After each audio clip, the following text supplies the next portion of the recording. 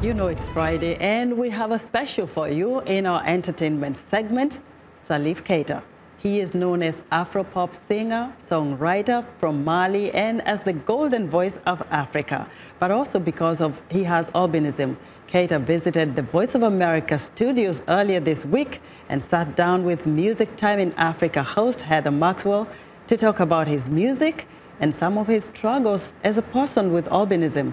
Let's take a listen. Hello, everybody. I'm Heather Maxwell. Salif Keita is an icon of African and of world music. He hails from Mali.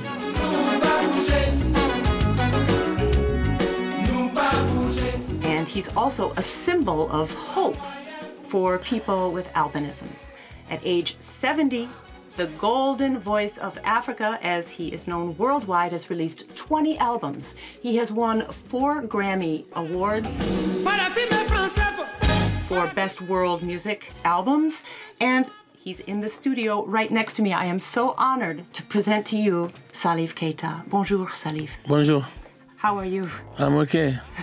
Ça va très bien. I'm so happy to have you in the studio. Merci beaucoup. Merci beaucoup. Merci. Your most recent and you say last album, Un Autre Blanc, is beautiful. And I love the song Tonton. Can you explain to us what the song is about?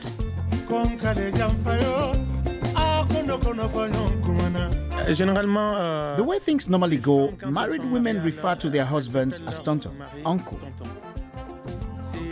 It's a term of endearment. So I talked a little about that. What happens between husband and wife? Mais c'est très joli. Merci. I love it. Merci. Also, you know, like I said earlier, I remember you and your music from way back in 1989 and 1990. I was a Peace Corps volunteer in Mali. J'étais contre la paix. One of the songs I really loved back then was one called Koyan. Koyan. Ah oui. Koyan. Let's listen to a little bit of that and tell me, what is Koyan about? Koyan. Yeah. C'est il se passe quelque chose. Koyan is about, well, something is happening. That's very contradictory. I say the more people there are in the mosque, the less Muslims there are in the mosque. I say that it's not because people go to the mosque that they are Muslims. No, on the contrary, they come to be seen, but they are not all true Muslims. Se montrer, mais ils sont pas des vrais musulmans. I would like it if you could explain briefly the obstacles that you had to overcome when in the 1970s when you were a young kid to do music. Vous avez eu des obstacles aussi. Many obstacles, yes. Many obstacles because people don't understand how you can be white with a black dad and mom. They don't understand that it's a problem of depigmentation, that it's a problem of melanin that makes someone this way. They don't know. They don't have an explanation for that. And since they don't have an explanation for that, there are all kinds of translations, all kinds of traditions that really prevent albinos from having a good life. They are tortured, discriminated against. I did a song, The Difference, for albinos.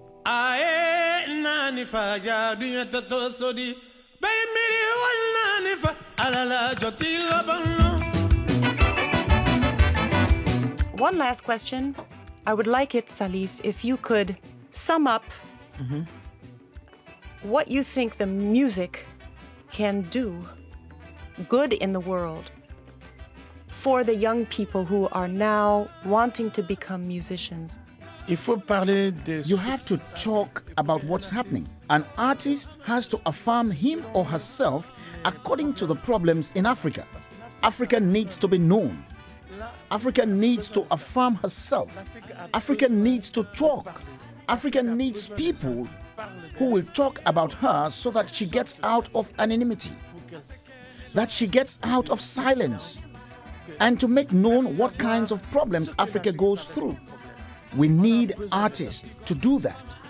And I think a lot of people agree with me that Africa counts on these artists to be known and affirm herself. Merci, Salif. Merci beaucoup. Thank you. What a great program, Heather. Thank you so much. Salif Keita, not just a golden voice for Africa, but also a mentor in Mali and also for the rest of the continent. Heather, thank you so much for that package.